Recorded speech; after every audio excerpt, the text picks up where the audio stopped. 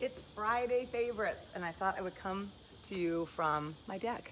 It is that nice outside, a little on the hot side, going to get hotter, but right now, it's a great place to sit.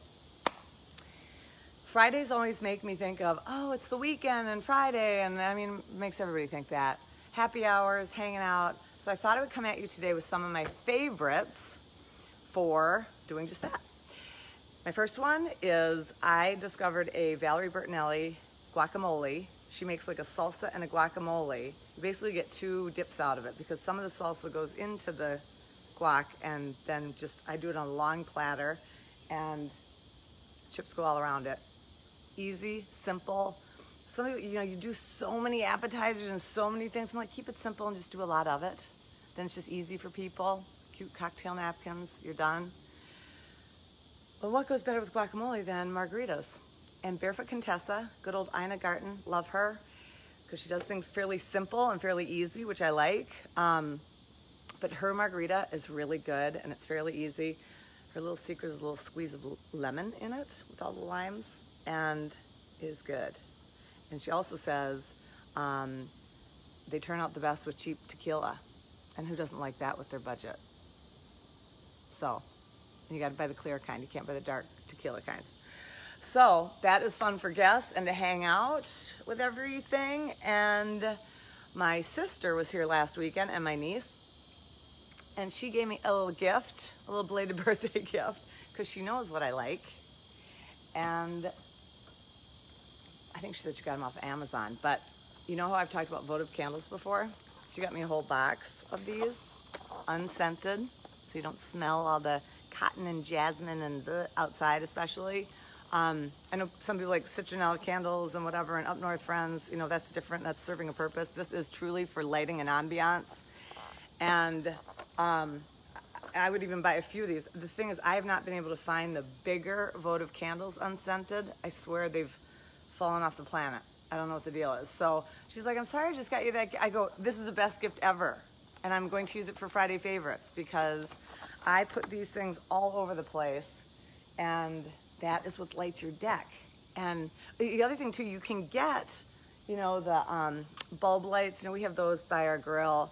Sell them at Target, whatever, just the round globe lights. I think they're $10 a strand, but they kind of pin up anywhere. Like you could really put them for that lighting too. But that and candles, and that's it. That's all you need. And I just love the white ones because they just kind of light pretty at night.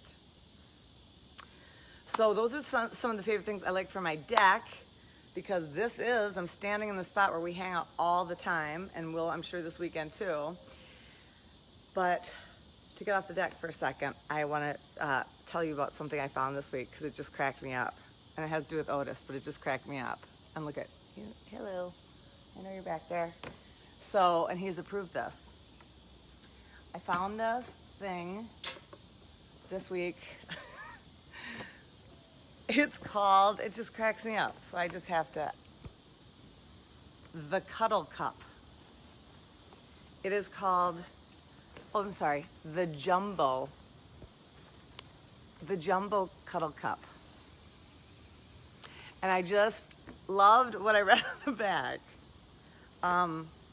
Jumbo-sized cushion, high walls for maximized cuddling and support. And what dog does not deserve it more than that one with his last couple of months?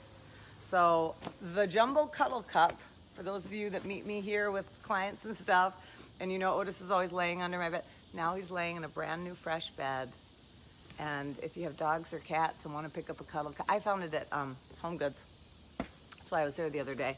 Well, that's not why, but I walked by it and I'm like, oh. So he's probably coming over to use it right now. It's that comfy.